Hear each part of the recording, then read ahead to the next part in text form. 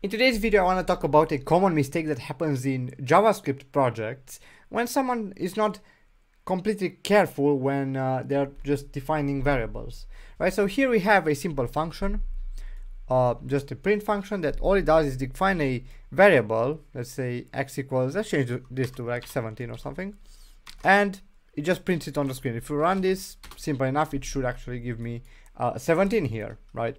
Same thing happens if I do const, right?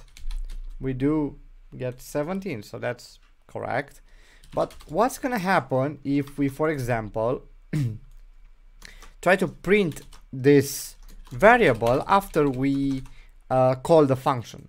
So, right, we call the function, we define this variable x equals 17, and then we actually try to print it outside the call. If we try to run this, in our case, we're going to get the error that x is not defined, because that's correct. X is only defined in this scope, right? In this function scope. This is block scoped, so we only get it defined on this between these open brackets, open and close brackets, right? Same thing goes if I do let x equals 17, right? So if I try to run this after clearing the screen, you'll notice the same thing, just x is not defined. So that's correct, we still get the same error.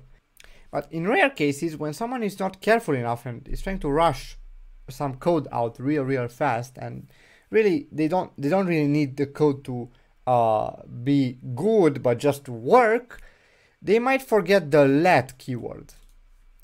And what does that actually do inside JavaScript? Well, if we try to run this, you'll notice we actually print 17, even though we are printing x outside our function. That means that x is now defined outside this scope, right? X is defined at least inside this whole scope. What we might notice is that x is now actually a global variable inside the JavaScript. Yes, besides let, const, and var, this is the fourth way you can actually define a variable using just no keyword. That would actually define a global variable, and usually it's not a good idea, because then you wouldn't know where this variable is coming from. See, here I have the function here defined, but what if this was from another file, right? It would be much more difficult to find out what exactly we're printing here.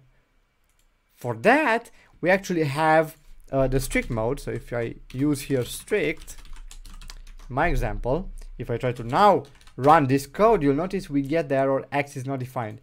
The same thing we got when we were trying to define it with a let, right? So when we did let, we still got x is not defined. Same thing with this one. So what we should take from this, basically, don't forget the let, const, or var keyword, whatever you prefer using, but don't forget that, as it can create a lot of confusion. Even though the code might work this time, if you come around and do this a second time, you're going to have a second global variable with the same name, and that's going to create confusion, right?